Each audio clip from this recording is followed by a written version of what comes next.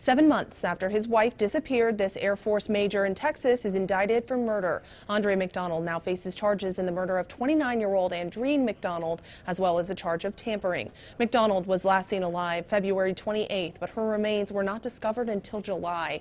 The remains were found on a ranch and identified using dental records. Investigators say one day after she was reported missing, Andre McDonald bought a shovel, axe, gasoline, and a burn barrel. They believe he intended to use those supplies to dispose of his wife's body. He worked at the Air Force Base in San Antonio as a cyberware operations officer. Katie Johnston for CBS 11 News.